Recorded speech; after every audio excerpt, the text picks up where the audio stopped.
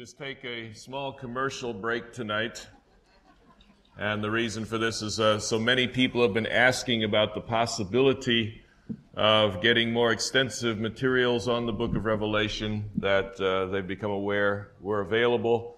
And I thought, just to simplify things, let me just explain tonight just a little bit, a couple of minutes, and then we won't talk about it anymore from the front. And you can inquire from my wife or myself when you see us after the meeting or around. Did have the opportunity to create this set of materials here. These are audio cassettes. And it covers the entire book of Revelation from beginning to end, the seals, the trumpets, the Battle of Armageddon, and so forth. The material we're covering during this week is about 10% of the materials on these audio cassettes. They were done in a studio, so they're compact and carefully put together. And I guess the good news is that a year ago, these sold in Australia for 300 Australian dollars, 45 hours of material. Thanks to the US dollar's current woes, they're available, shipping included, for just 200 New Zealand dollars. And that would have nearly double a year ago. So that's a blessing that has come in that way. So if this interests you, these are audio cassettes, about 45 hours of material covering 4 seminary courses on the book of Revelation, and they're done in a form that is easy to understand. No one has ever sent them back because they were too heavy. So they cover the material lightly and carefully, and people have enjoyed it. I believe there's been quite a few of these circulating in New Zealand already. So just enough of commercials, but if you'd like to secure, I think 2 possibilities. One is cash. The other is a check written out to North New Zealand Conference. So either of those are the options. And anyway, enough for the information. And now we get to our meeting for the evening. The sanctuary in the book of Revelation. What is the purpose of the sanctuary? The purpose of the sanctuary is to give the big picture of salvation. Salvation comes in small pieces throughout the Bible, but nowhere in the Bible is sort of a global theology of salvation given, except in the sanctuary. And so a study of the sanctuary is an area that Seventh-day Adventists have been invited very strongly to be part of the message of the remnant. You see, when we looked at Revelation 10, we're to be a people of the gospel, which will be our subject tomorrow night, by the way. We're talking about the judgment and the gospel. All right? The gospel, Daniel, Revelation, sanctuary. This is the heart of the message that we are to give to the world. Now, there's a double challenge here. First of all, many people say, how can Adventists make the sanctuary doctrine central to their faith? It's an Old Testament teaching. The New Testament knows very little of the Adventist sanctuary doctrine. In fact, some would say not at all. Most of Adventist teaching on the sanctuary tends to come from the Old Testament. So it's a valid concern. And we want to ask the question, is it a New Testament doctrine, or are we taking an Old Testament teaching and imposing it on the gospel? Fair question. A second challenge is, what does the sanctuary mean in the book of Revelation itself? And not everybody's convinced that the book of Revelation contains information on the sanctuary. In fact, I had the privilege of reading a paper on the sanctuary in the book of Revelation for the Society of Biblical Literature. And there was a respondent. The Society of Biblical Literature has about 5,000 members, and they teach New Testament and Old Testament at places like Harvard and UCLA and Stanford and so forth, all the top universities in the country. There are perhaps 100 Seventh-day Adventists that are members of this society as well, but basically it's the mainstream university scholarship about the Bible. And so it's a privilege to deliver this message about the sanctuary in the book of Revelation. Now, they gave a respondent, and they like to give respondents who tend to disagree with you. And the fellow who responded to me started out talking about Charlie Brown lying on his back in the grass, looking up at the clouds and seeing duckies and horsies in the clouds. And he says, as I read this paper, I thought of Charlie Brown seeing the duckies and horsies in the clouds. In other words, to him, there was nothing to it. How would I respond to that response? How would you respond? What I said to that group, a mixed group, Catholics, Protestants, Jews, atheists, secular, and so on, what I said to them is, my respondent grew up in a denomination that believed that New Testament Christians were totally disinterested in the sanctuary, in the temple, and all that's involved with that. I grew up in a denomination for which the sanctuary is central to the message. Now, the issue here is, which of these perspectives is faithful to the New Testament? I believe that New Testament writers were interested in the sanctuary, and the book of Hebrews is an obvious example. And I suggest to you that my paper tonight shows the book of Revelation falls into that same category. Now, interestingly enough, 3 of the top 5 scholars in the world on the book of Revelation were there, listening to that paper. And when it was done, I quietly sought out each of them and asked their opinion of this subject and what I had presented. And I spoke to an Anglican, and his response was, terrific, fantastic. He says, I loved it. I think it's right on. And then there was a Roman Catholic lady, and I asked her what she thought of it. She says, it was beautiful. She says, I agree with every bit of it. And then there was another Roman Catholic lady, the number 1 scholar in the world on Revelation today. And I asked her what she thought of it, and she said, I thought it was a very interesting Adventist reading of Revelation. She knew too much. She happened to have been my external examiner for my doctoral dissertation, and had studied up quite a bit on Adventists in preparation for that. But the basic message I received was that the top scholars in the world found the material I'm going to share with you tonight to be essentially credible, even though some with denominational bias might not see anything there. So what I'm going to share with you has been tested at the very highest level of scholarship. And therefore, I think this is something we can sink our teeth into and teach to others with confidence. In order to rightly come at the book of Revelation, I think we ought to start with what is explicit. Explicit means the things that are obvious. Implicit means things that are kind of hidden. They're there, but they're hard to find. Explicit means the obvious things. Let's start with the explicit pattern of the book of Revelation. Let's take the structure of the book and see if the sanctuary plays any role in all of this. In the book of Revelation, if you want to structure the book, there's a basic aspect that you've got to start with, and that is the 4 series of 7. You're familiar with that? The churches, the seals, the trumpets, the plagues.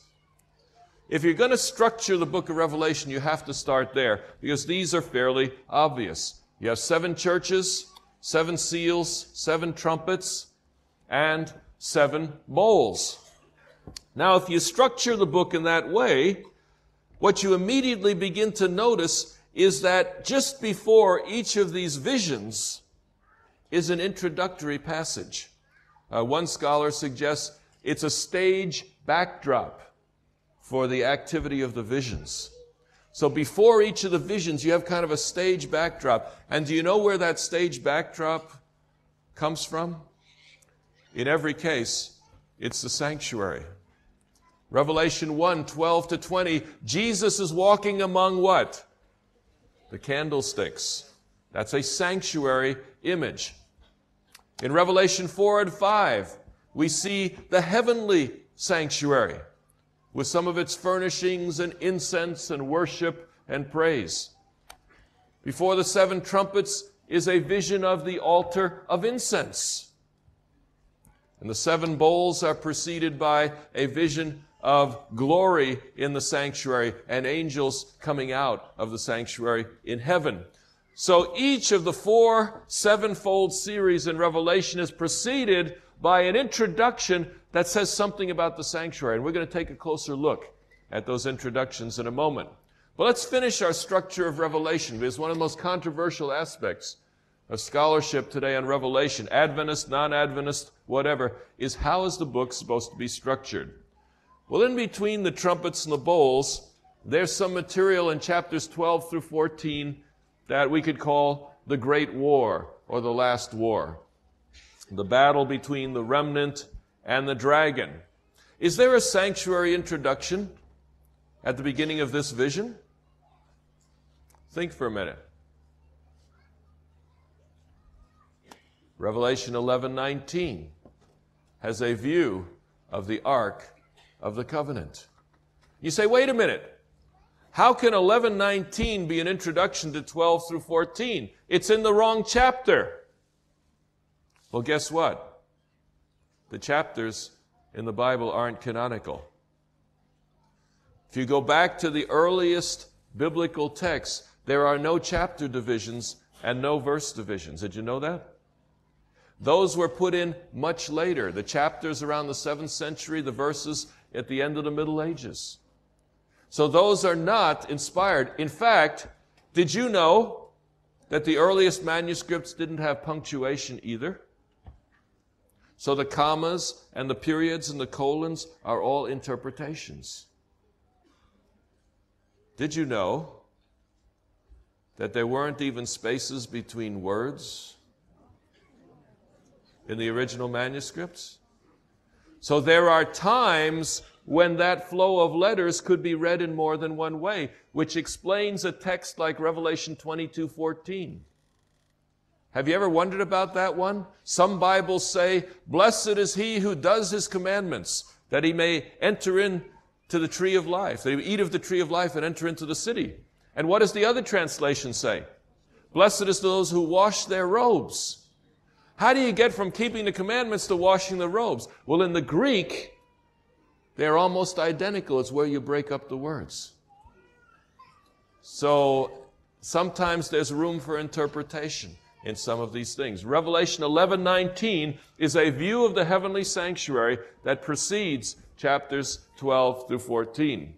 By the way, you've all perhaps seen that famous example of this. If somebody writes down, "God is now here," and writes it down without spaces, how could you also read that? God is nowhere. You see? So this is a reason why scholars sometimes get gray hairs early. You see, because there are things that people say, "I've read it in my English Bible, I've read it in my Maori Bible, I've read it in my French Bible," and it's clear. But they may not realize that sometimes there are layers of interpretation between the original text and the translation. What do you do with that, by the way? If you don't know Greek and Hebrew, how do you handle that problem? I'd suggest by using a variety of translations wherever you have that available to you. And in English you do. You have 30, 40, 50 translations. If you compare a text in a variety of translations, you'll begin to see which translations tend to wander off into the sunset sometimes. And you begin to get a sense of the biases that come in translations at times. So for those of you who would like to go deeper in your Bible study, I'd encourage you to do that. And my wife has a Bible that has 4 translations side by side. So anytime she's studying a text, she can see how it's done in several different forms. That's a way to go deeper in your Bible study. Well, let's finish up here. The millennium, chapters 19 and 20, is preceded by 19:1 to 10. And in 19:1 to 10, you actually have a vision of worship that is almost identical to 4 and 5. They're very, very similar. So this also appears to be a sanctuary piece, although there's no furniture there. In 19:1-10, there's no furniture. But otherwise, you have 24 elders, you have 4 living creatures, you have worshiping crowds, and so forth. It sounds just like 4 and 5. So that would be the introduction there. Finally, the new earth passage is introduced in chapters 21, 1-8, by some material talking about the tabernacle of God.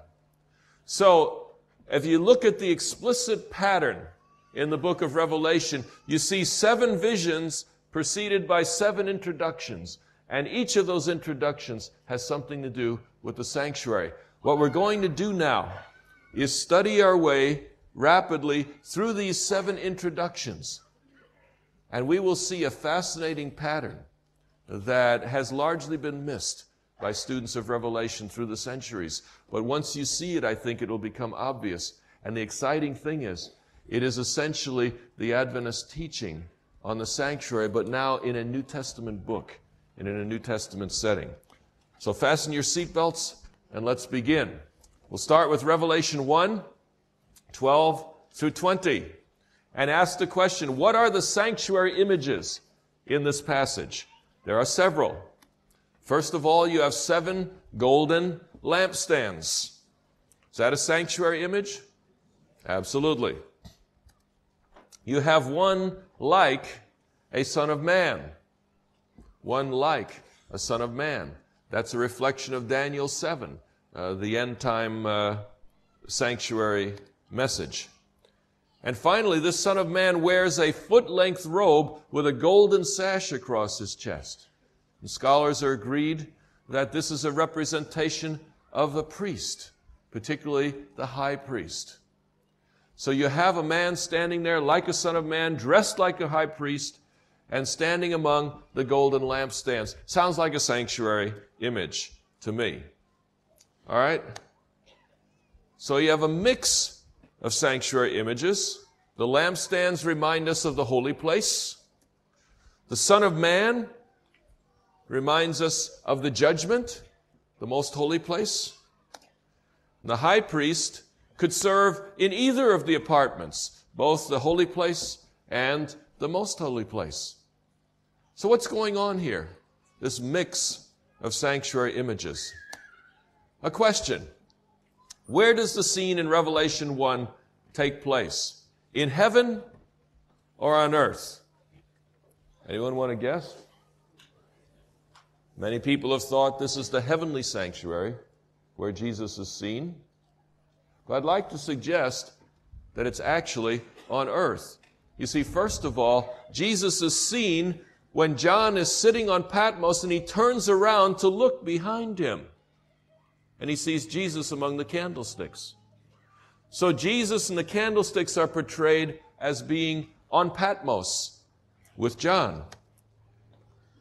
Those candlesticks represent the churches of Revelation in Asia Minor, Ephesus, Smyrna, Pergamos, and so on. These are on earth. But most convincing of all, in Revelation 4:1, John is called up into heaven. If he's called up into heaven in chapter 4, where is he in the previous chapters? He must be on earth. So while John is in vision, this portion of the book of Revelation is taking place on earth. Now there's an interesting idea. Christ is in the sanctuary of the church. He's among the lampstands which represent the churches. Now, wait a minute. I thought that the Adventist sanctuary message is that there's a sanctuary in heaven, that Jesus is ministering in the sanctuary of heaven. Why are you telling me here the sanctuary is the church? Is there a problem here? Let's take a closer look. You have holy place imagery, but the lampstands are the churches. It's located on earth. The high priest is involved. In the New Testament, the Greek word for sanctuary applied to the church is naos. naos. I'm not using the Greek letters here, using the English letters so you can pronounce it. It's naos. Naos is a term for temple or for sanctuary. You'll find it in 1 Corinthians 3. Don't you know that you are the naos of God? If anyone destroys God's naos, God will destroy him. You know that text? Do you use that text to encourage people to stop smoking?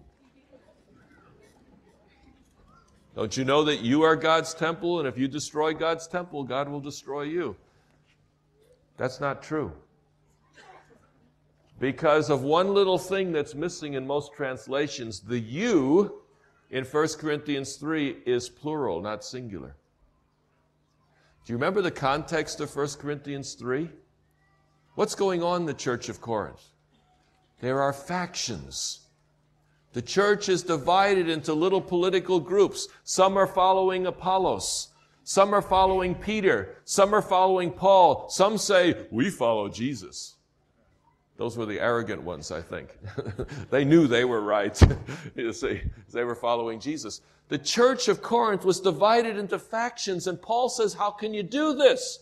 Don't you realize you are the temple of God? If you destroy God's temple, what's going to happen to you? You see? So for Paul, temple, naos, most holy place, is a reference to the church in 1 Corinthians 3.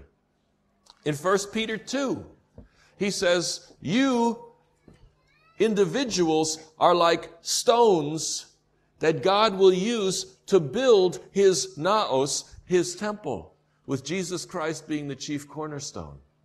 So you see, individual Christians are like stones in the temple, which is the church. Now that sounds a little different than what you've heard before, doesn't it? Let's be careful here. Let's look further at the text. Naos is the New Testament word for most holy place. And it's applied repeatedly to the church. How can that be? How is this appropriate to the church? Let's take a look at a text you're familiar with. Matthew 18, verse 20. For where 2 or 3 come together in my name, there am I with them. You know that text? Have you ever quoted that text when only 2 or 3 people showed up for church? Those small churches, well, where 2 or 3 are gathered, there I am in the midst. And you'd be right. That's exactly what Jesus meant, but that's not all that he meant. What you may not be aware of is you can find this statement in Jewish writings whose tradition goes back before the time of Jesus. Let me share one with you. It's called Aboth 3, verse 2. Aboth means the fathers. And it's a piece of writing that records traditions that go all the way back to 300 years before the time of Jesus. And in Aboth 3:2, it says, for where 2 or 3 gather to study Torah, the Shekinah glory is in the midst. Isn't that fascinating? Jesus wasn't making it up. He was taking a statement that they were familiar with and giving it a little twist and applying it to himself. Now watch carefully what Jesus was doing.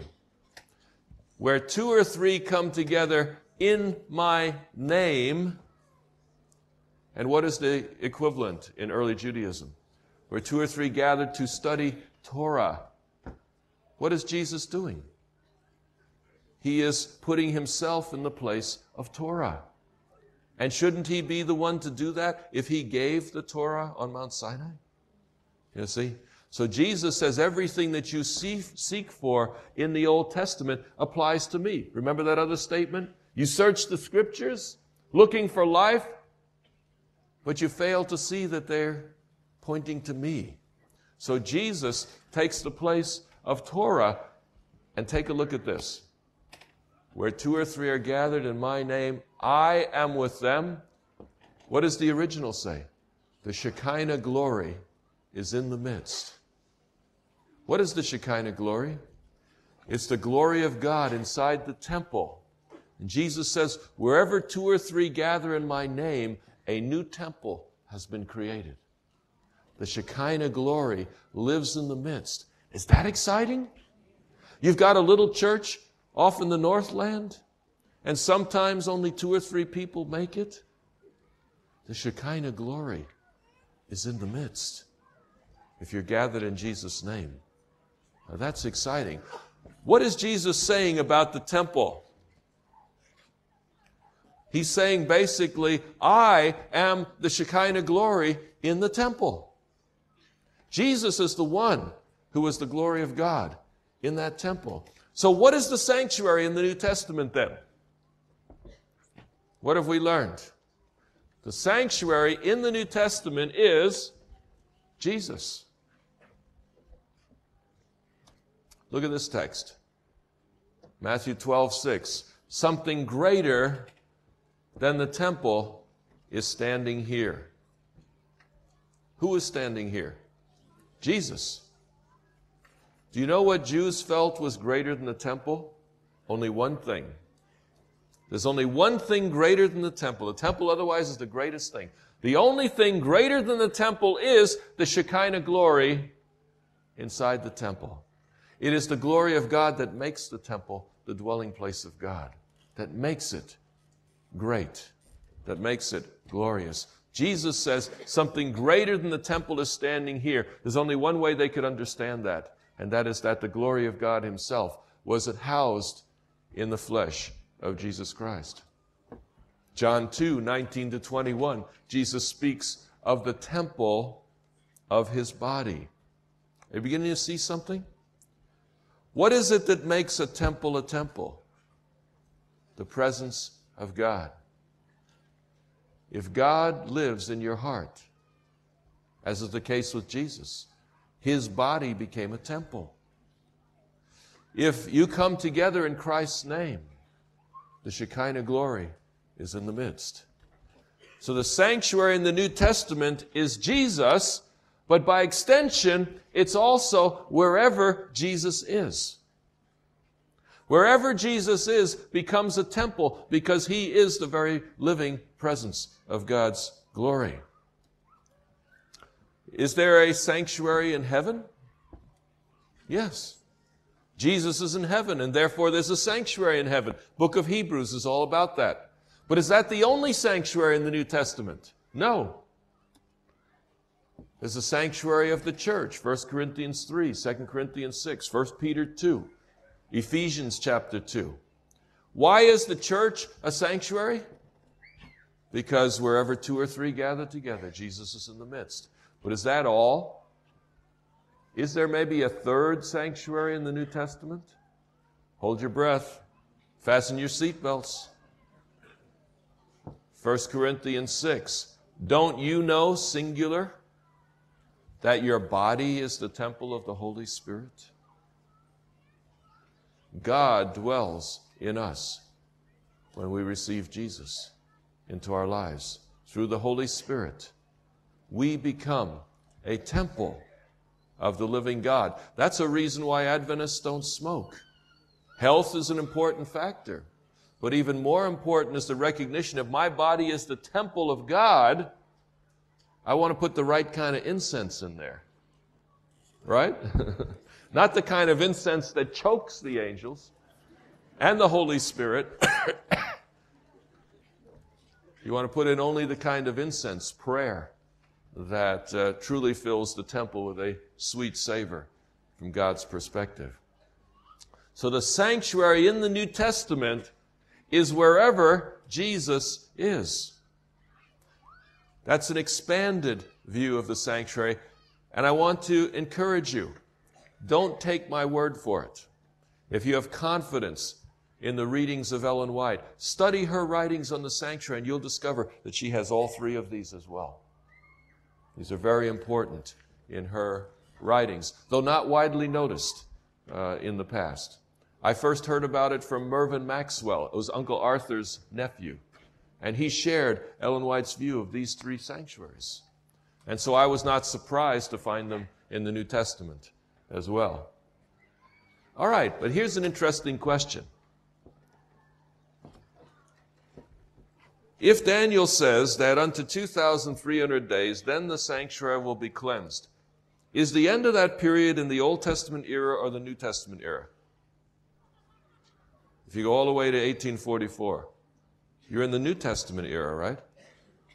So what does it mean that these sanctuaries need to be cleansed? That's a tough question. And I'd like to suggest briefly tonight, because our time is short, some answers to this. What is the cleansing of the sanctuary in New Testament terms?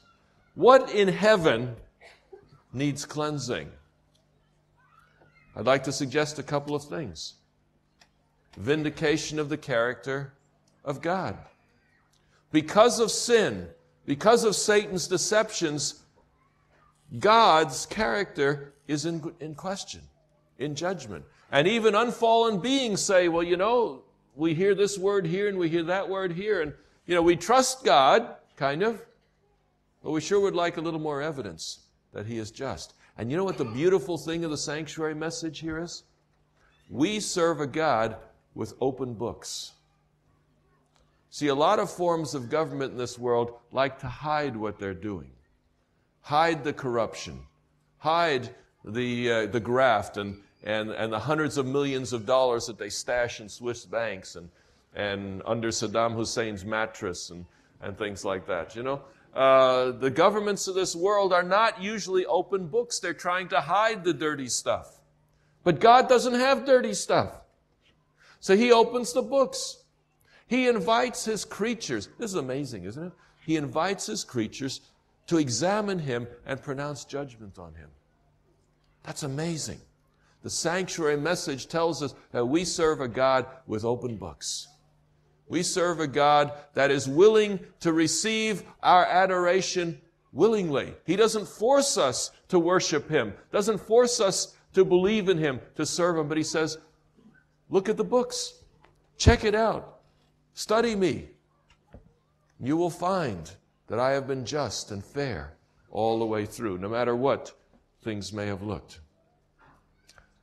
A second aspect of the cleansing of the heavenly sanctuary is vindicating our character. Now, why is that necessary? Because there's a lot of unfallen beings up there. And they want to be sure the neighborhood isn't going to go when you show up. And so there's room in the judgment for examining the characters of those who will be received into that heavenly place. You see? And so there are things that need to take place in heavenly places. These are the most important issues in the universe, the character of God and the character of the redeemed. If both of those check out, the universe can be healed of all of its difficulties. What about the church? What in the church sanctuary needs to be cleansed? Any ideas coming up? How about false doctrines that make God look bad, that make God look evil? Doctrines like everlasting burning hell. You see, there are things that Christians teach that make God look bad in the secular world. Christians behave in ways that make God look bad. And God is looking for a people who will live and teach doctrines that are worthy of Him.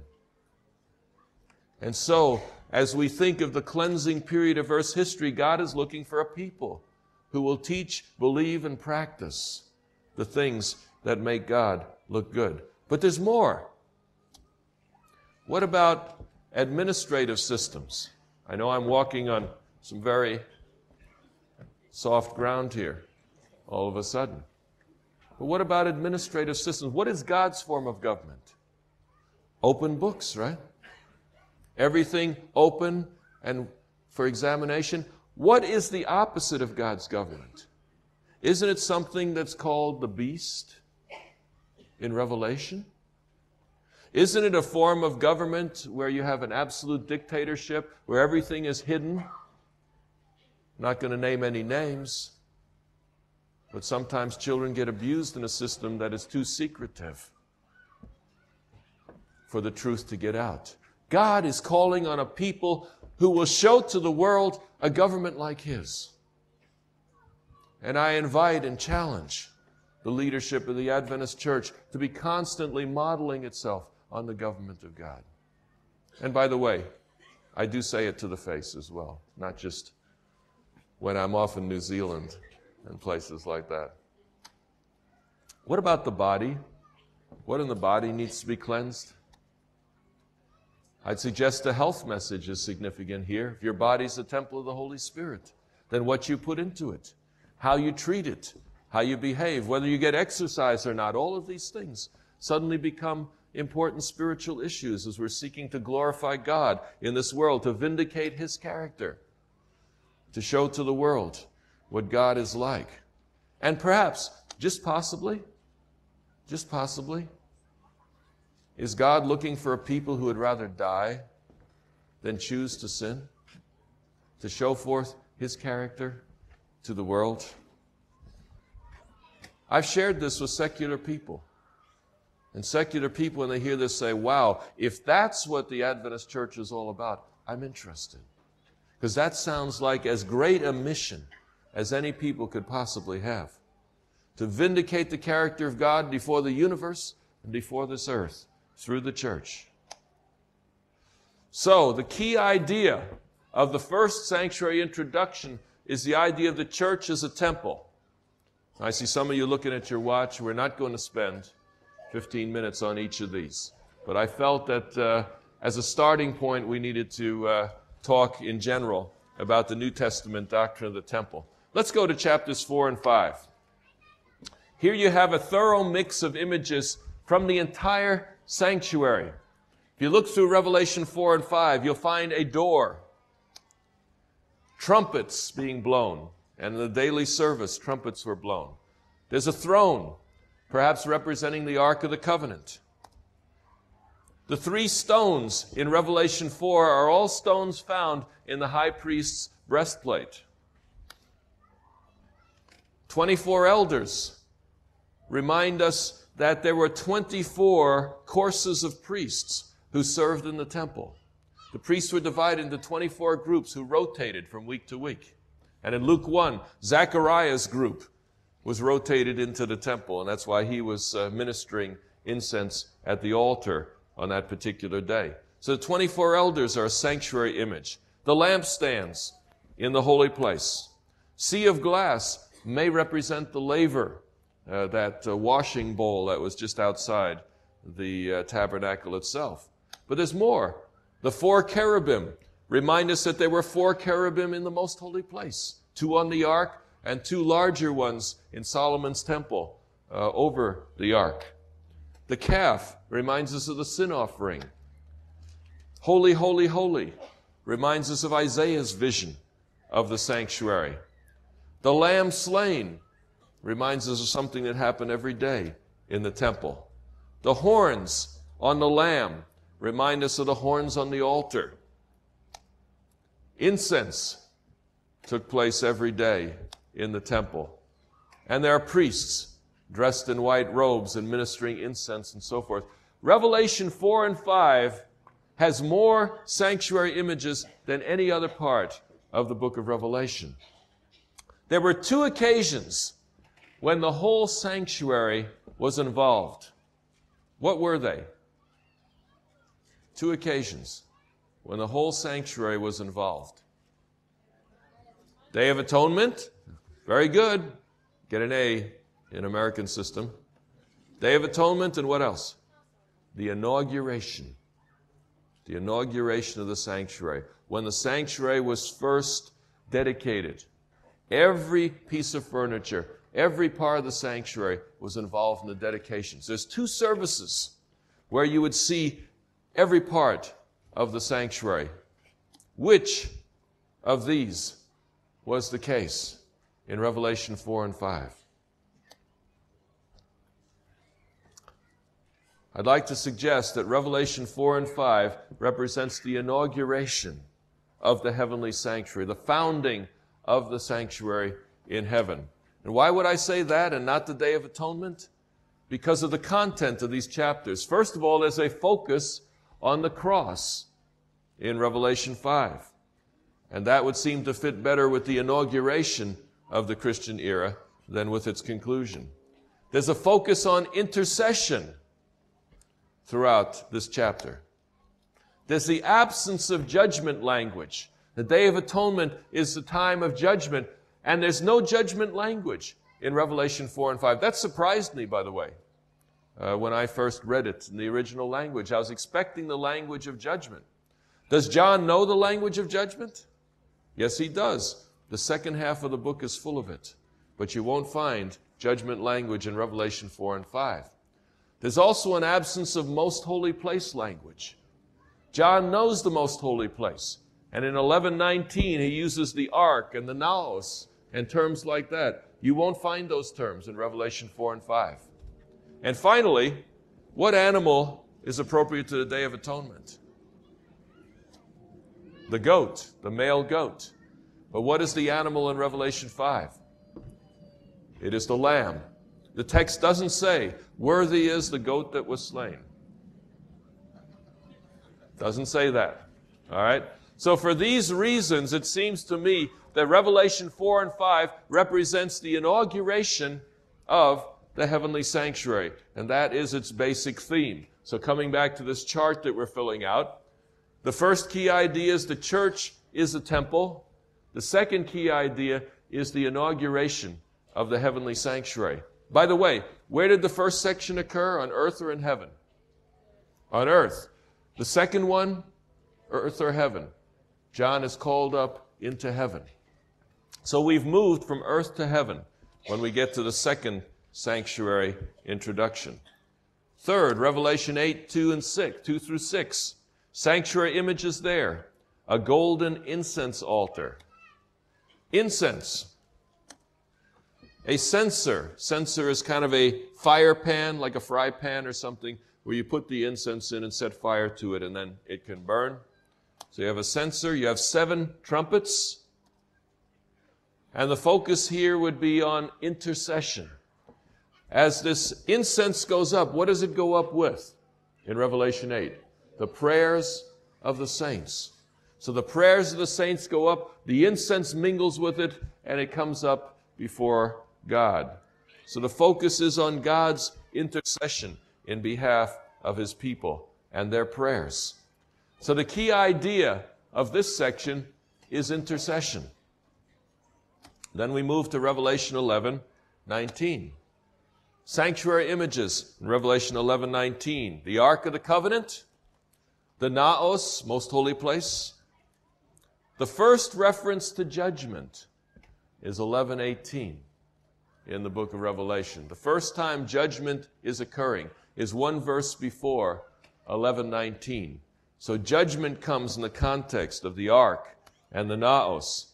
Seems clear to me that the focus here is judgment/Day of Atonement. So the key idea of the fourth introductory scene is judgment. Are you seeing something developing here? We have the inauguration of the heavenly sanctuary. We have a focus on intercession, something that begins immediately after the cross. And then you move to a focus on judgment, which would point us more toward the end time. Revelation 15, 5 through 8. Sanctuary images there. The Naos, white and gold garments. Tabernacle of the testimony, which in Numbers 17 at least is the most holy place. Inauguration language from Exodus 40 and 1 Kings 8. The Naos, however, is empty during the plagues. So the temple is there, but the temple is no longer functioning when the plagues begin to fall. In other words, inauguration language is used, but the temple, which was functioning, no longer functions in chapter 15. So what you have here is a de-inauguration. The temple services come to an end in Revelation 15. So the key idea of this fifth section is de-inauguration or cessation. The temple services come to an end. If that's the case, what would the next one be? Let's take a look. Revelation 19. You have the following sanctuary images. The scene is clearly parallel to Revelation 4 and 5, which is a sanctuary scene. So you have worship and so forth, throne, the Lamb, but no sanctuary furniture. There's no reference to a sanctuary structure or to the furnishings. In other words, the sanctuary is absent. So in Revelation 19, the sanctuary is no longer there. Worship is taking place without reference to a sanctuary. Finally, Revelation 21, you have a key verse. I heard a great voice out of heaven saying, Behold, the tabernacle of God is with men, and he will dwell with them, and they shall be his people, and God himself shall be with them and be their God. The tabernacle of God is with men. What happens in this context? The New Jerusalem comes down out of heaven to earth. You see, we've been in heaven for the last 5 scenes. Inauguration, intercession, judgment, de-inauguration, absence. All of those scenes taking place in heaven. Now we come back to earth with the New Jerusalem, and it says the tabernacle of God is with men. God himself will be with them. Notice the sanctuary images in this section. Tabernacle, New Jerusalem. I'd like to suggest the New Jerusalem is the most holy place. Why? Because there's only 2 perfect cubes in the Bible. The most holy place and the New Jerusalem. The only cubes you'll find in the Bible, equal in height, width, and length. The radiance of the New Jerusalem reminds us of the Shekinah glory. There's no need for sun or moon or stars. Why? Because God himself is the light of the city. The Shekinah glory provides its light. And the foundation of the city is 12 stones, which are found on the high priest's breastplate. So the New Jerusalem is a sanctuary image, and the Lamb is its lamp. In 22:3, it says that the inhabitants of the city offer sacrificial service to God. It uses a special Greek word, sacrificial service to God. It is sanctuary message here in the New Jerusalem. In Revelation 1, Jesus is among the candlesticks. God is with us in a spiritual sense, as he is today. But in Revelation 21 and 22, God becomes a literal presence. They will see his face. You see, the sanctuary message applies both places, but there's an advancement. When you get to the New Jerusalem, what was spiritual becomes literal. In both cases, the sanctuary is on the earth. It is the restoration of Eden. You have the tree of life. You have the waters coming from the throne. It's the fulfillment of Exodus 25. Let them make me a sanctuary that I may dwell among them. We'll illustrate this in a moment. You have the following key ideas in the book of Revelation. The church is a temple. At the bottom, the city is the temple. What is the bride of the Lamb? Is it the city or is it the people? It's both. In chapter 19, the bride is the people. In chapter 21, the bride is the city. The New Jerusalem is the bride of the Lamb because it's filled with the redeemed. In between the church as temple and the city as temple are 5 scenes of the heavenly sanctuary. So you have a movement from earth to heaven to earth. And what you have in the middle here is a history of the heavenly sanctuary in the course of the Christian era. The kind of information that we've looked for in the Old Testament was right there under our noses in the book of Revelation. God inaugurates the sanctuary, begins with intercession, And toward the end of the Christian era, intercession becomes also judgment. And we'll have more to say about judgment in the next several nights. So a movement from inauguration to intercession to judgment to cessation to absence. We can illustrate the same thing vertically, where John is on Patmos when he experiences the first scene. In chapter 4, he's called up into heaven, and there you have the heavenly sanctuary, inauguration, intercession, judgment, cessation, absence. Then the New Jerusalem comes down in 21:3, and the tabernacle is once again on the earth. This is the explicit pattern of the sanctuary in the book of Revelation. There's one last thing I want to share with you tonight. Revelation portrays the fulfillment of Exodus 25:8. Then have them make a sanctuary for me, and I will dwell among them. Remember I said that the book of Revelation, the sanctuary in Revelation, offers the big picture of salvation? Watch very carefully. The Garden of Eden, before sin. There in the Garden of Eden, God and humanity were together in the garden. There was no veil between. There was no sin to prevent relationship. God and the human race had a perfect relationship. That's how the Bible story begins. But what goes wrong? In Genesis chapter 3, sin comes in, and now what happens? You have God in the garden and humanity outside. There's a barrier. God and the human race are separated by sin. So it's a serious problem. What is God going to do about it? Exodus 25:8. Let them make me a sanctuary that I may dwell among them. And so they build the sanctuary in the center of the camp, and God lives inside the sanctuary. Humanity is still outside the sanctuary. So what is the difference? The difference is this.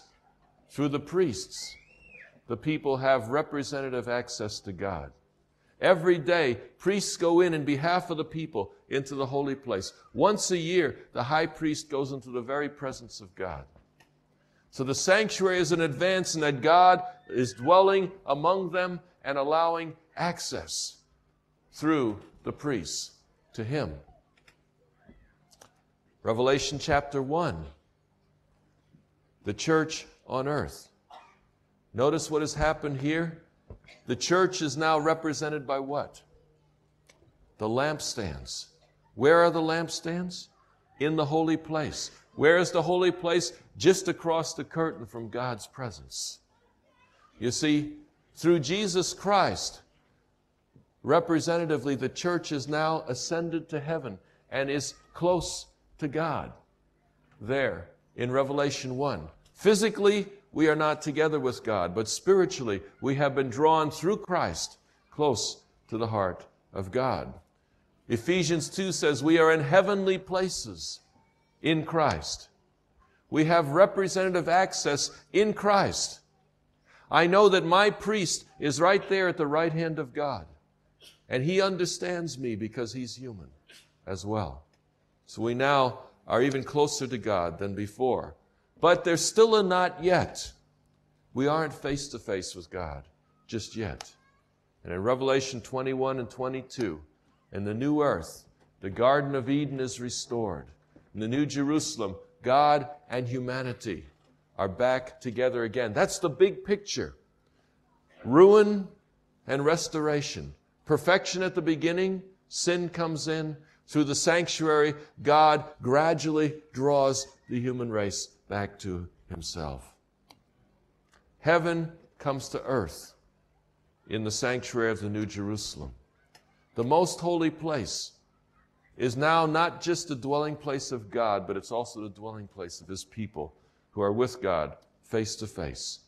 Garden of Eden is restored. And that's the message of the sanctuary in the book of Revelation. The sanctuary takes us from Eden to Eden. It takes us from the cross to the New Jerusalem. The sanctuary is the big picture of a God who loves us so much that he will do whatever it takes to bring us back to himself.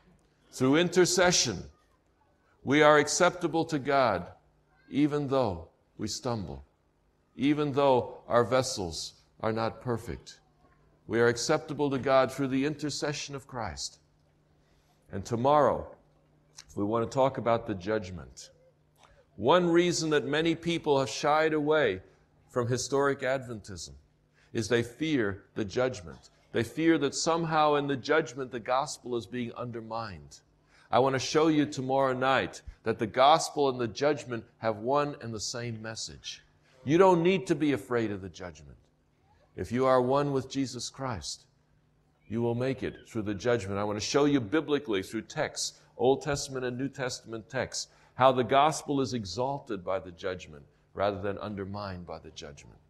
Shall we stand as we close with prayer tonight?